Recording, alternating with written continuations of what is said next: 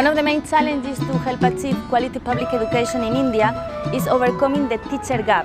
In a society with extreme sociocultural, religious, linguistic and wealth divisions, to organize and to coordinate an over-expanding public education system is not an easy task. The Right of Children to Free and Compulsory Education Act, or Right to Education Act, RTE, is education legislation milestone in India.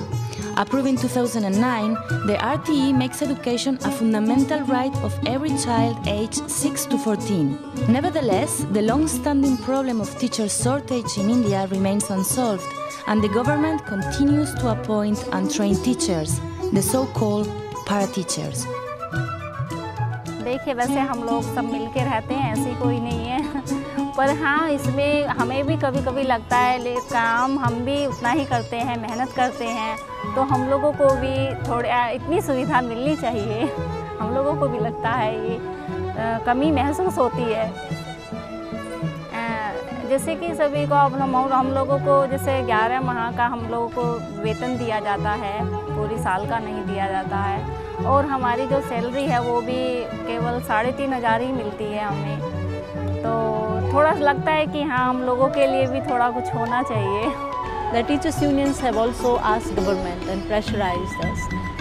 All those para teachers, whatever name, now should be regularized.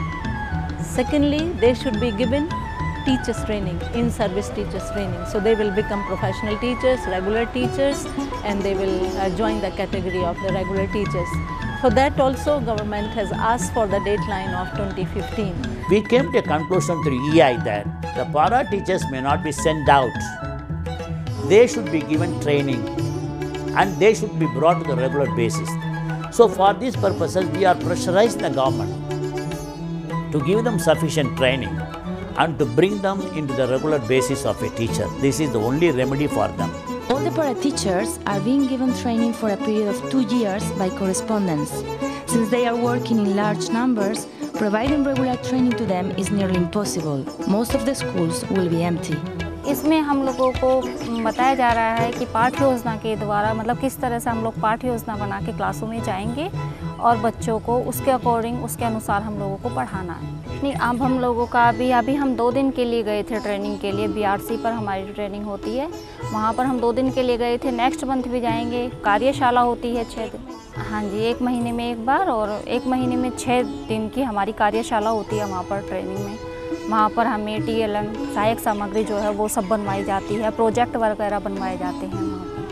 Teacher unions firmly believe qualified teachers are at the heart of quality education.